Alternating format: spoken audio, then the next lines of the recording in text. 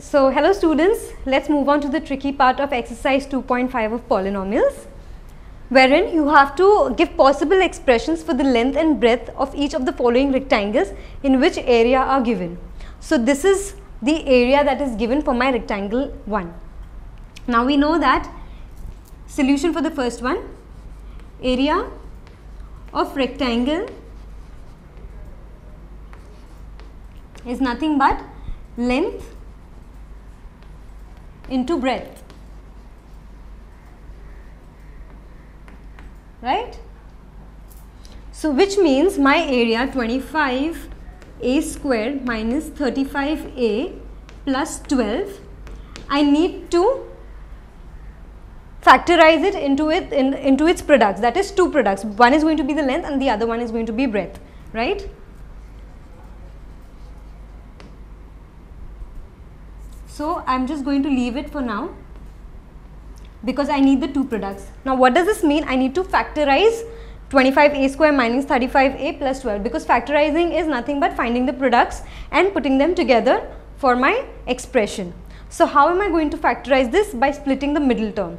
Okay, so revising, I have 25a square minus 35a plus 12. Now I need to split my 35 into two terms, m1 and m2, such that m1 plus m2 should give me 35, which is the middle term, and m1 into m2 should give me the product of this term and this term, which is just the coefficient 25 into 12. So how am I going to write my 35 so that I get the sum? How do I split my 35 to get these two as the products, right? 25 into 12. Now this can be written, I can write my, first of all, let's see, 25 into 12 can be written as 5 5s are 25, and 12 can be written as 4 into 3, right? How about 5 4s are 20 and 15, right? Let's add this 20 into 15. 20 into 15 is giving me 25 into 12, right? As well as 20 plus 15 is giving me 35. But there is a negative sign over here. So let's say I write this as minus 20 into minus 15, which will again give me 25 into 12, okay? And 35, this is minus 35, right? So this can be written as, this is minus 35, so this can be written as minus 20 minus 15, right? So therefore this is equal to 25a square minus 20a minus 15a plus 12, right?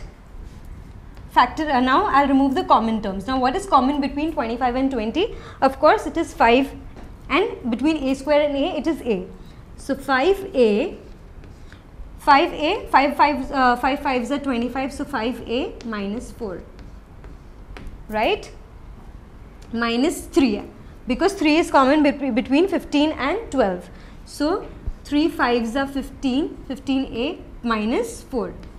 Now I have taken the negative sign outside, therefore this sign becomes negative. Now 5a minus 4 is common for both these terms. So I am going to remove 5a minus 4 common. So I get 5a minus 4 and 5a minus 3, right? Therefore I have factorized this term into two products, right? So 5a minus 4 and 5a minus 3, right? Therefore I will say, where do I write my answer? I'll write my answer over here. This is my working space, okay? Answer, length is equal to 5a minus 4 units and breadth is equal to 5a minus 3 units. or vice versa. You can write 5a minus 3 is the length and 5a minus 4 is the breadth. Okay, and mentioning units is very important because it's not been specified whether this is centimeters or meters. So whenever you're trying to find the volume or area, it will always have dimensions. Okay, so length is so many units and breadth is so many units, right? Let's go ahead and solve the question number 2 using the same strategy. Okay,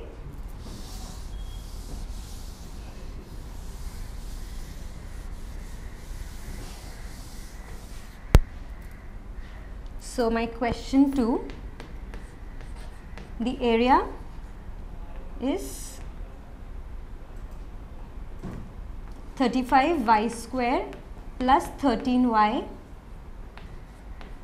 minus 12, right? So solution,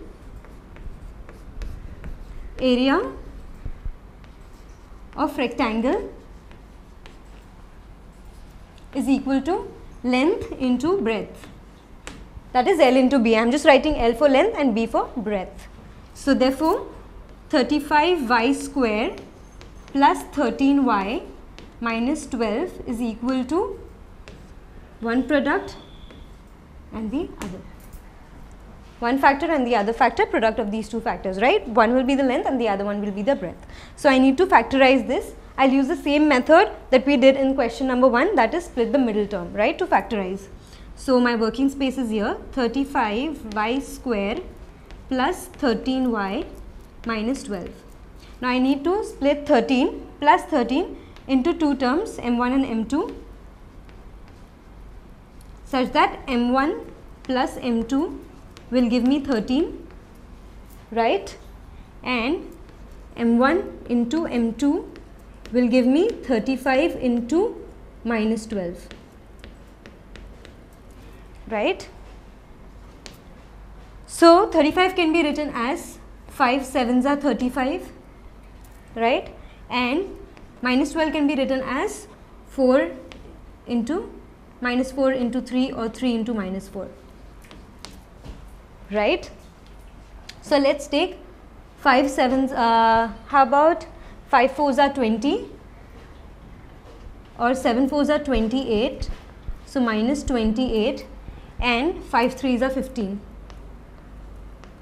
Add minus 28 plus 15, you get 13, right, but you need a positive 13 and the sign of the greater number here is minus. So I'll say 28 into minus 15, right. So 13 can be written as minus 28 minus 15, right, and m1 into m2 can be written as 28 into minus 15, right. So let's substitute this value over here. I get, this is equal to 35y square plus 13y minus 12 can be written as 35y square plus 28y minus 15y minus 12, right. See the importance of the sign, because here you have positive and here you have negative. Accordingly, you have to take your terms, right. So what is common between 35 and 28? You have 7, and between y square and y you have y. So 7 5s are 35 y plus 7 4s are 28, right. Again here you have 3 common. So 3 5s are 15y plus 3 4s are 12. Notice the negative and positive sign. Since I took negative sign outside, my sign inside changes. Now 5y plus 4 is common for both these terms, so I take it out. 5y plus 4 and finally 7y minus 3, right. So I have factorized my polynomial into two factors. So therefore my length will be one of these. So let's say it is 5y plus 4 and breadth is 7y minus 3, right. Therefore let me erase this section for you. The answer, length is 5y plus 4 units and breadth is 7y minus 3 units. Okay, so you saw how we factorize polynomials to find the dimensions of your rectangle, which is nothing but length into breadth, right? So let's continue with the last sum in the next class. Okay, thank you. Hope this video increased your knowledge. For more such videos and a completely free educational content, log on to www.epathshala.org or visit our ePathshala YouTube channel. We have each and every question solved for maths, physics, chemistry and biology. So subscribe our channel, share with your friends, like our Facebook page and follow our Twitter handle for regular updates and important educational tips, and also win ePathshala goodies.